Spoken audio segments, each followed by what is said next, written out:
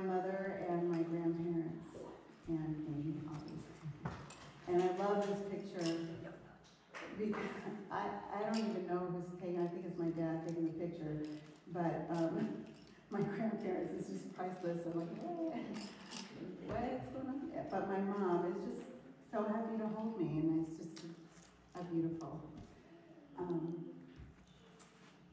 image to have. Still, we often have complicated relationships with our mothers.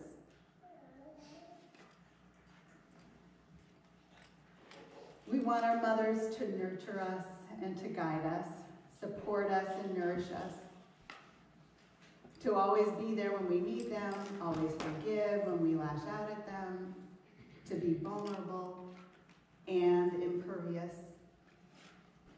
right? But in a recent Time.com article, women did everything right, then work got greedy. Work got greedy. It states that American women of working age are the most educated ever, which is a good thing. Yet it's the most educated women who face the biggest gender gaps in seniority and in pay.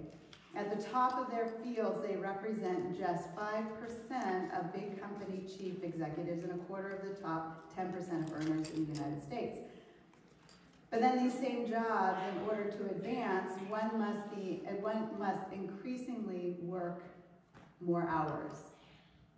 And when both parents are engaged in similar industries, something's got to give, right? And what often happens. Working mothers today, and I thought this was interesting, and it seems to ring true, at least in my experience.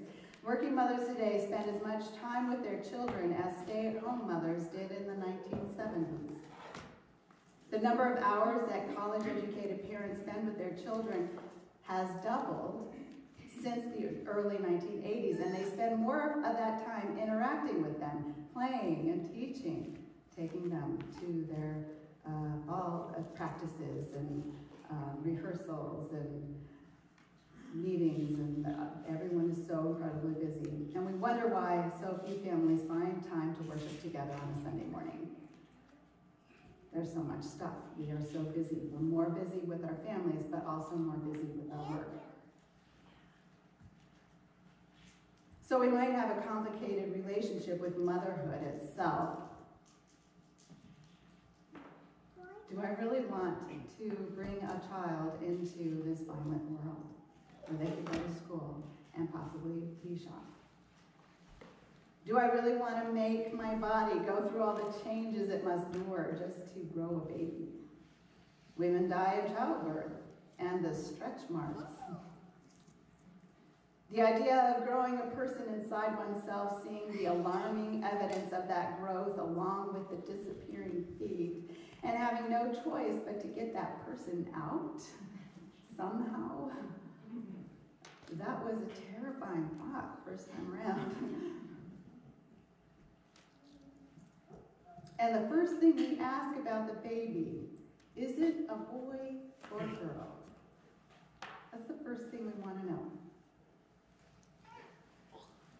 So maybe we also have a complicated relationship with the idea of cultural expectations of motherhood and fatherhood. Research on effective leadership clearly shows that there is no correlation between assigned gender of the student and efficacy of the instruction according to the instructor's gender. So it's not that girls will learn better from female teachers and boys, male teachers, or the opposite. They found no correlation in that way. In fact, it is shown that all students, irrespective of assigned gender, learns best when the information is given by someone who exhibits gender-neutral characteristics, showing warmth and concern, and are assertive and confident, displaying control and flexibility. In any kind of leadership position, and in parenthood, this is especially true. So when our first two kids were very young, a friend gave us the book, How to Talk So Kids Will Listen and Listen So Kids Will Talk. Has anyone read that book? It's really great. By Elaine. It's been out, I don't know, 70s, 80s, I think. Oh, no, 90s. Published in the 90s. It's written as cartoon strips of sample conversations to help parents navigate children's strong feelings and engage them in conversation more productively. And so Howie got engaged really easily because it was comic strips. It's like, oh, cool, I don't have to read it. Ultimately, it is also to get us to speak more intimately with our kids.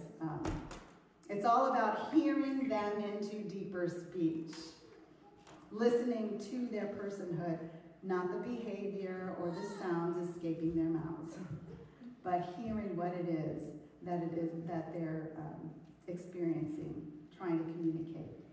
By our fourth child, we became a little less intentional about what kind of listening we use, but I do believe we did become more habitual in our speech, so hopefully we haven't harmed Clark too much.